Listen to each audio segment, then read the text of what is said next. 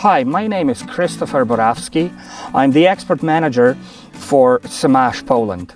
Today I would like to talk to you about settings and adjustments on this front-mounted KDF 340 mower. Before the first startup of the machine, we need to check the direction of rotation of the tractor front PTO.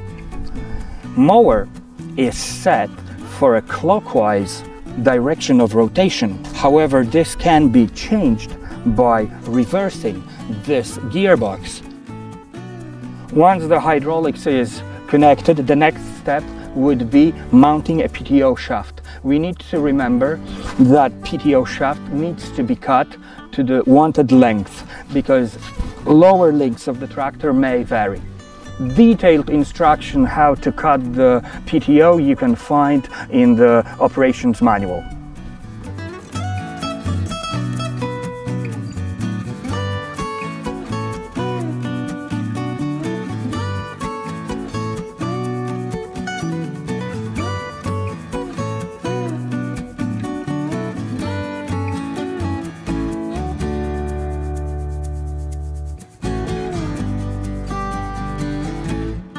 Preparing machine to work, we need to set the headstock at a certain height.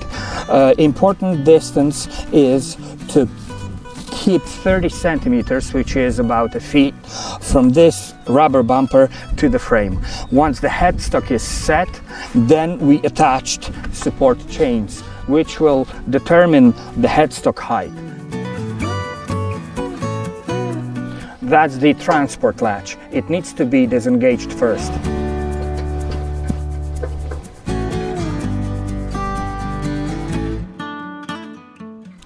KDF mowers are equipped with two single-acting cylinders, which lift the cutting unit when turning on the headland.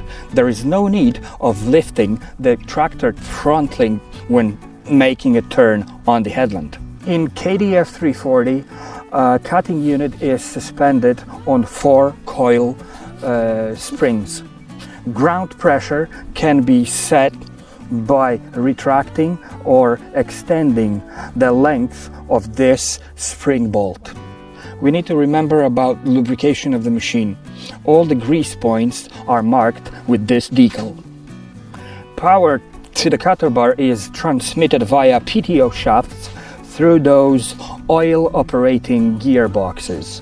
We have a check plug here. We have a drain plug here and a vent on top. We suggest the first oil change after 50 hours, then after 500 hours, or at least once a year. Oil used for those gearboxes is 80-90.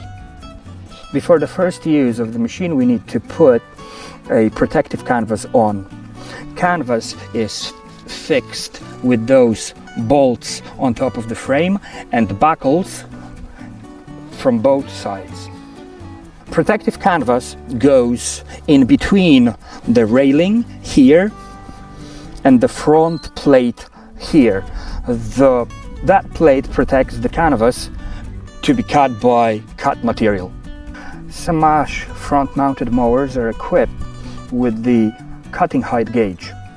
Cutting height can be adjusted with this top link here. KDF mower is equipped with 2 single-acting cylinders which lift the mower when turning on the headland. Swat width can be adjusted by means of those spring-loaded double swat guides. In really heavy crop, we can lift the front guard up in order to increase cutting performance.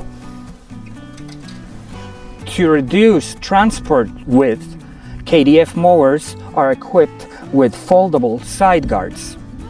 Before starting work, you need to fold them down.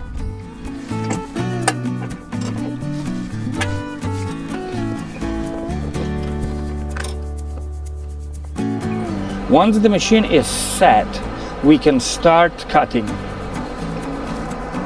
We turn the front PTO on and we slowly start building up RPMs up to 1,000.